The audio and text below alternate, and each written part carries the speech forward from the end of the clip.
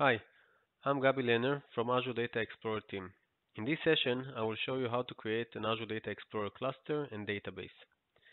So first, you go to Azure portal. In the portal, you can start by creating a resource and search for Data Explorer.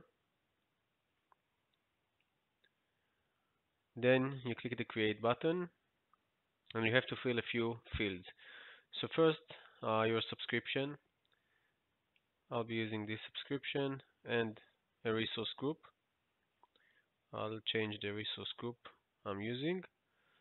You need to provide a valid cluster name. So I'll try.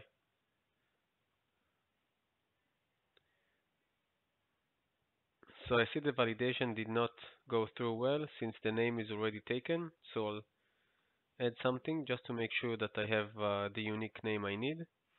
And then I can select a region. I'll leave West US and a SKU. For the purpose of this demo, I will select the smallest SKU. In different session, I will explain what's the considerations for selecting different SKUs and how does it relate to the scenario that you have. So once everything is done here, I go and tap the review and create. The cluster is going through validation before we start the create, and now I can create the cluster itself. Cluster creation takes a few minutes, so we'll continue once the cluster is ready for use. Okay, so now my cluster is up and running, so I can go to the resource.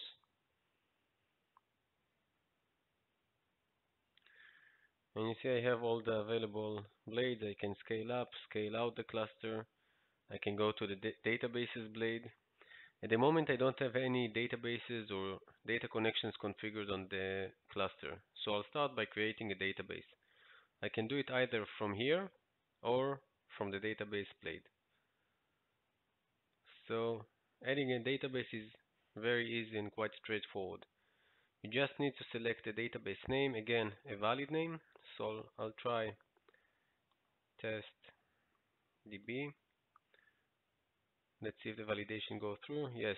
So I can actually just now create it, or if I want to change the retention period, which stands for the time that we keep the data in Azure Data Explorer, which is by default 10 years, or I can change also the cache period default, which is 31 days. Cache period is the time that we keep the data in the hot cache for quick and interactive querying. So if I don't want to change anything, I can just hit the create. In a few seconds, I will have a new database ready for data ingestion and available for work.